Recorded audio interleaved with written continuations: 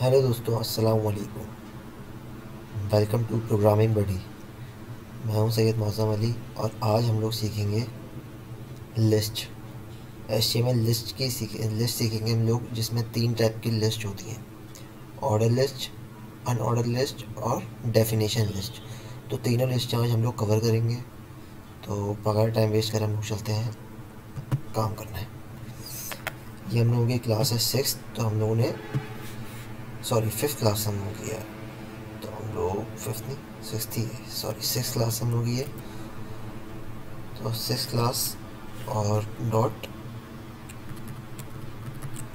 HTML। सबसे पहले तो हम लोगों ने ये एक फाइल बना ली।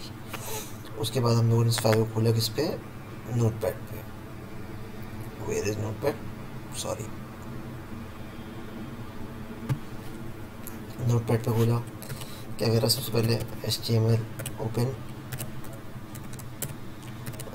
HTML क्लोज, बॉडी ओपन,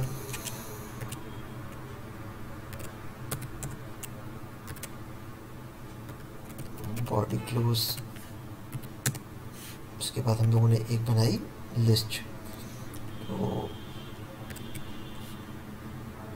हम लोगों ने एक डाली पहले हैश की हेडिंग और कहा now make create the order list, create the order list और ये H2 को बंद करा। तो देखते हैं व्यू कैसा है। अभी तो भाई ये आके now create the order list.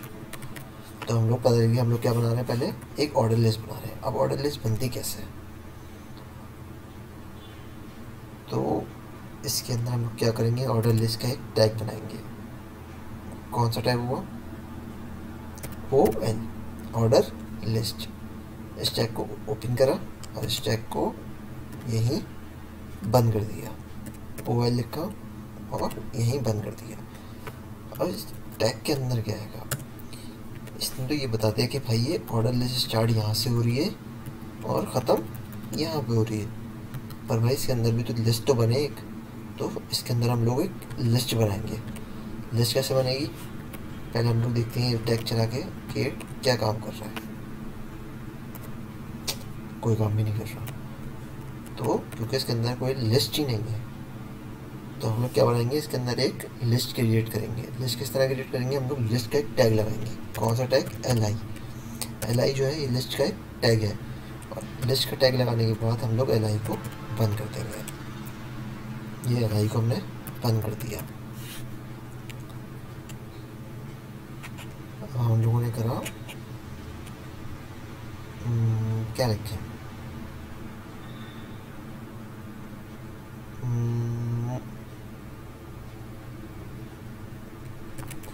Order list class. और फिर हम लोगों ने इसको सेव करा और चलाते हैं यहाँ पर। ये देखिए, ये लिखा हुआ आ गया ऑर्डर लिस्ट क्लास।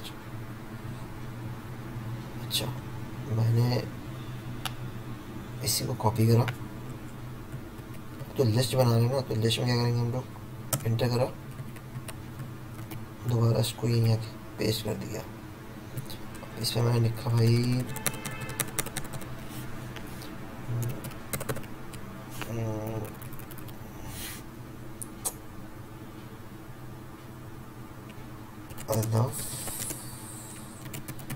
देसी फूड।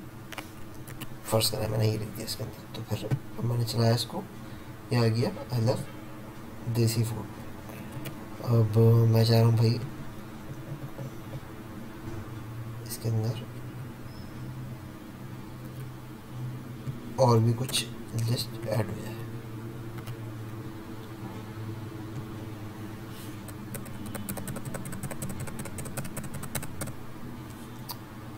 मैंने करा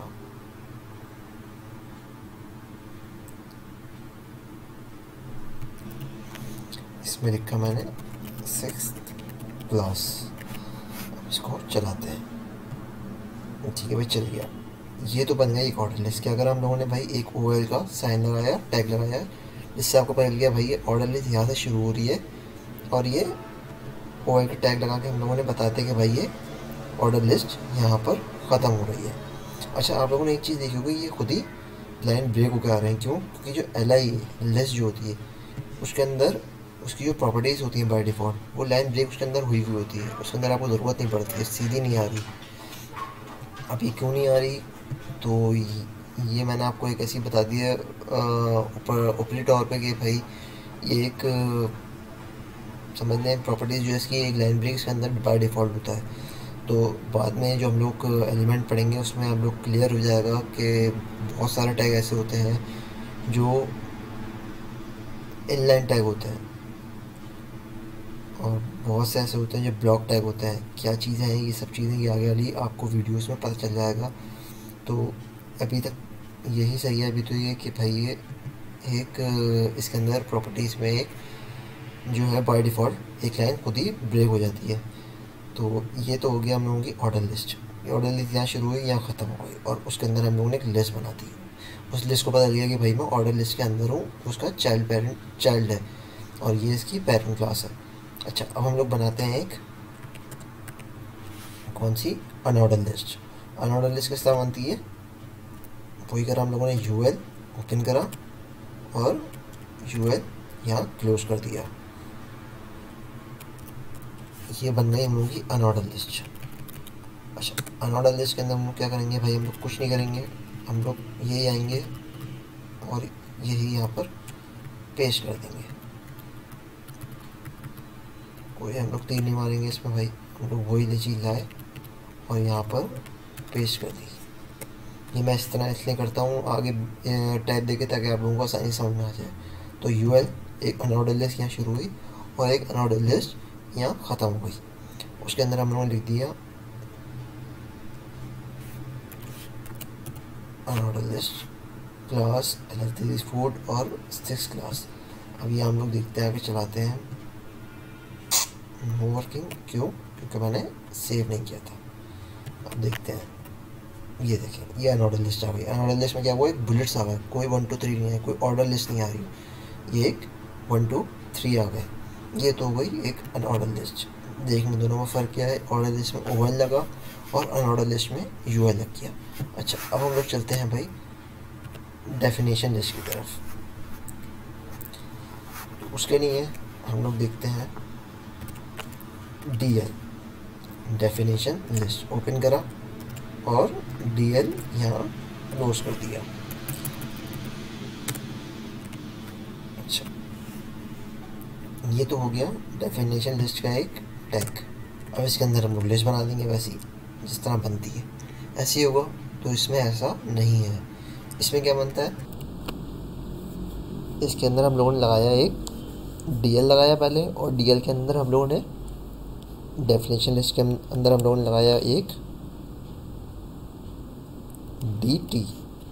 ये DT क्या है? DT लगाया और DT यहाँ पर हम लोगों ने क्लोज कर दिया। तो DT क्या है? ये DT है डेफिनेशन टर्म। ये है एक डेफिनेशन लिस्ट और ये आ गया एक डेफिनेशन टर्म। इसको कहते हैं हम लोग डेफिनेशन टर्म। अब डेफिनेशन टर्म क्या है? जैसे मैंने लिख दिया भाई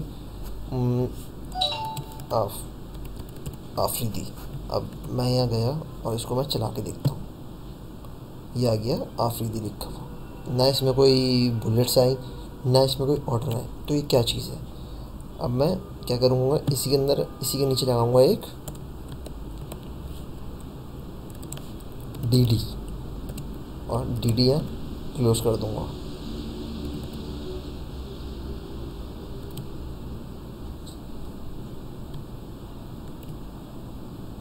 और इसको मैंने सेव करा और सेव करने के बाद मैंने क्या किया? इसके अंदर DD लगा के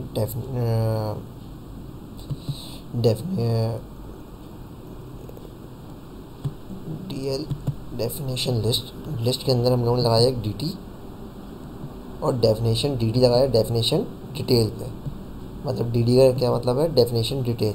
एक DT लगाया डेफिनेशन टर्म और उसके अंदर एक DD लगाया डेफिनेशन डिटेल। अब आफरीदी की क्या मैं डिटेल को जैसे मैं लिखना चाहता हूँ, Shahid Afridi popularity no S boom boom. First करें मैंने ये लिख दिया, तो अब इसका क्या होगा, इसको मैंने सेव करा और मैं गया अपनी 6th क्लास पे और ये जाके मैंने इसको चलाया, तो ये देखिए क्या आया,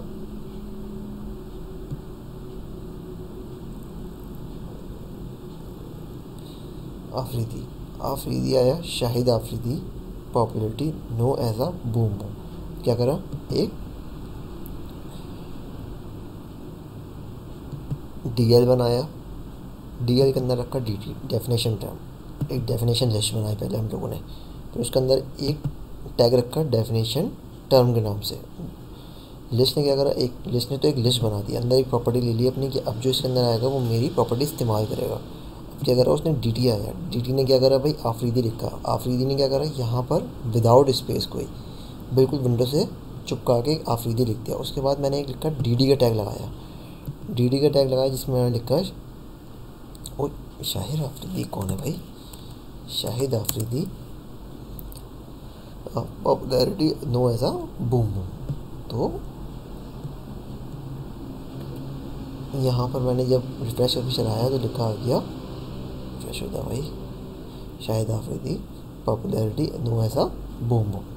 ठीक है, तो ये खुद ही इसने स्पेस दे दिया, बता दिया भाई ये आफरीदी के नहीं है, ये वर्ड्स ये लाइन इस्तेमाल हो रही है। तो डेफिनेशन लिस्ट ये करेगी। ऊपर जाके देखते हैं हम लोग भाई, ऑर्डर लिस्ट हम लोगों ने देख लिया भाई क्या कर रही है ऑर्डर लिस्ट क्या कर रही है कि एक OL लगाया ऑर्डर लिस्ट और उसने 1 2 3 हम लोगों को दे दिया। उसके बाद एक अनऑर्डर लिस्ट लगाया, UL लगाया, UL बंद किया, जिसके अंदर हम लोगों ने वही लिस्ट लगाई और यहाँ आ गया अनऑर्डर लिस्ट और इसके अंदर बुलेट्स बनी हुई आ गई। उसके बाद हम लोगों ने क्या करा भाई, एक DT लगाया, DL लगाया, DL क्या है डेफिनेशन लिस्ट, उसके अंदर एक DT लगाया जिसके अंदर मैंने आफरीदी लिखा और उसके बाद DT लगाया डेफिनेशन के लिए और उसके अंदर पूरी डेफिनेशन अपनी लिख दी और जो यहाँ शो हो गई। तो उम्मीद है आप लोगों को ये वीडियो पसंद आई होगी और सही तरह समझ में भी आ गई होगी। तो इंशाल्लाह हम लोग नेक्स्ट वीडियो में देखें टेबल पे मूव करते हैं, और टेबल भी बहुत इंपॉर्टेंट है आपको पता है क्योंकि हर जगह टेबल इस्तेमाल हो रहे हैं। तो इंशाल्लाह नेक्स्ट वीडियो हम लोग टेबल पे मूव करेंगे। तो आप लोगों को वीडियो पसंद आई हो तो चैनल को सब्सक्राइब करें, लाइक करें और शेयर भी करें ताकि आपके और दोस्त भी अगर हो तो देख सकें। तो जब तक के लिए अल्लाह हाफ़िज़।